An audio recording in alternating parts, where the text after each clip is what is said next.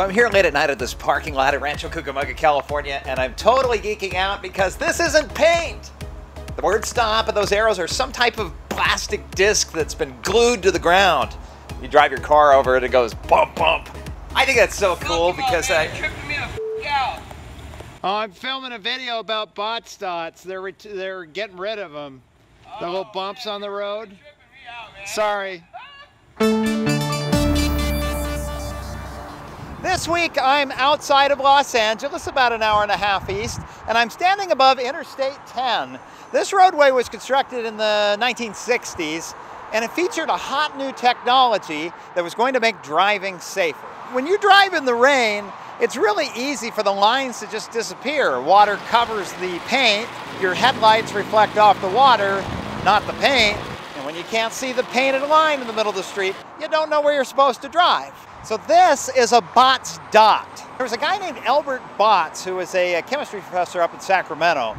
Botts came up with this. It's a ceramic tile that as you drive over them, your car goes bump, bump, bump, bump, bump, bump, bump. The California legislature liked Botts' dots so much, they made them mandatory on all new freeways starting in 1966. When Professor Botts originally created these, he made them out of glass and nailed them down. And the problem is, as traffic drives over these, particularly big trucks, they come dislodged, turn upside down, trucks run over them, and the nail goes into people's tires. So somebody at Caltrans, and it may have been Botts, came up with a special adhesive to be able to mount these to the road so that way they would last a bit longer. Beyond lane changes, Botts dots are useful to get a driver's attention.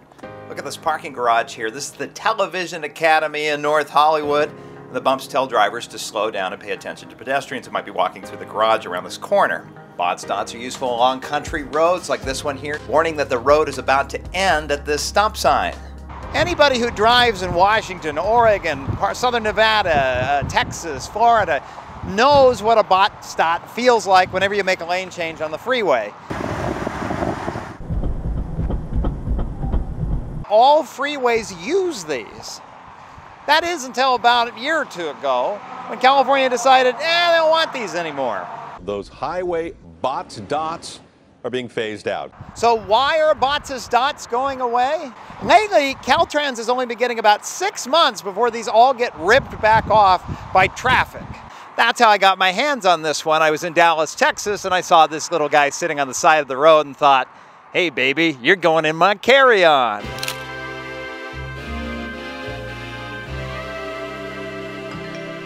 And so they're questioning whether these are worth putting down anymore. They did a study about 10 years ago and found that the crash rates on freeways with Botts dots aren't much lower than those without, which kind of goes against some of my intuition, which would say that, oh, we should be safer because this would wake somebody up if they're drifting out of their lane.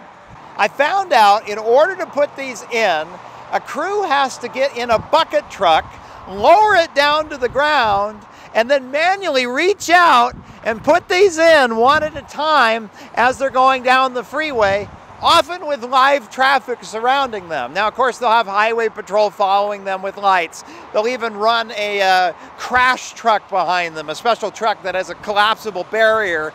So if a car comes up fast on the bucket truck, they hit the barrier truck rather than them. But that's still a lot of risk, but you can also blame the nerds up in the Bay Area for inventing self-driving technology, because it turns out, as smart as the self-driving cars are, they can't figure out what one of these is. So to standardize lane markings across the country, the dots have to go. Most of the other states have phased them out. There's a lot of political pressure to get rid of non-standard lane markings, and these can't be used in cold weather states. Snowplows come along and they rip these off. This is the marking that's going to replace the Botts dot in California, the Oreo cookie. Black paint edging white paint. Well, technically it's thermoplastic, not paint. This piece of plastic that's glued on and holds up better.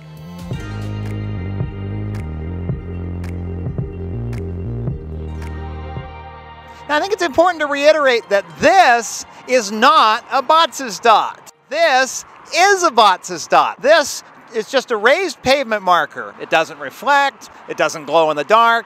This is a Stimsonite reflector. These are not going away in California. These will still sit. The ones on the freeway you'll see will be white, that separates same direction travel. Yellow, of course, separates different direction travel. These will sit between the lane markings.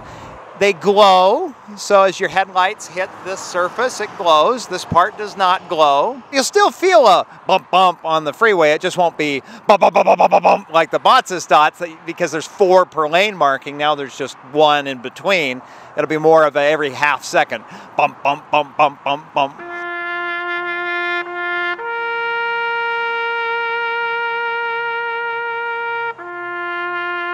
Ba, ba, ba.